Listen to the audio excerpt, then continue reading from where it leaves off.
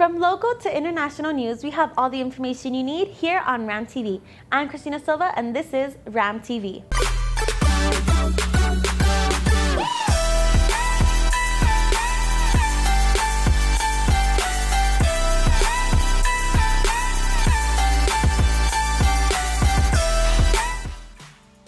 Jeff Bezos leapfrogged Bill Gates again for the title of world's richest billionaire, but they're both having a pretty good day.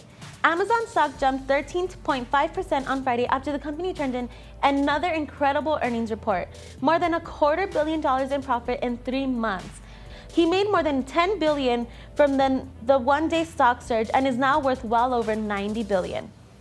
In other news, the Spanish Attorney General said on Monday that Charles, the former Catalan leader, and other top regional officials should be prosecuted for rebellion after illegally declaring independence from Spain.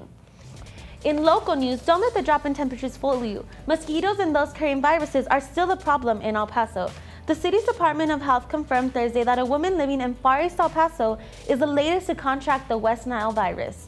That brings this year's total number of cases to 14. More than half of the infections have been in the lower valley and the eastern part of the country. Rams. This week, we celebrated Halloween on Tuesday by bringing in spooky spirit into our halls. There was a creative attire filling the classroom and even a costume contest in the commons. But where did this holiday come from? Halloween dates back to Celtic farming festivals, where they'd mark the end of the harvest season and the beginning of winter. Also, stay tuned for this Friday night football game against Pebble Hills High School, as we both are 8-0 this season. With both Montwood and Pebble Hills being contenders for playoffs, it will be a game not to miss.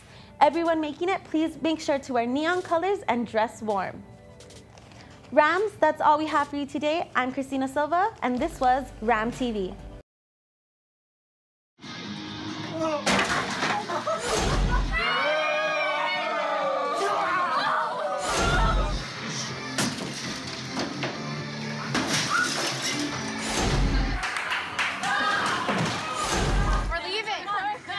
Most party fouls are pretty dumb. But if you decide to drink and drive underage, you could lose your license and your freedom.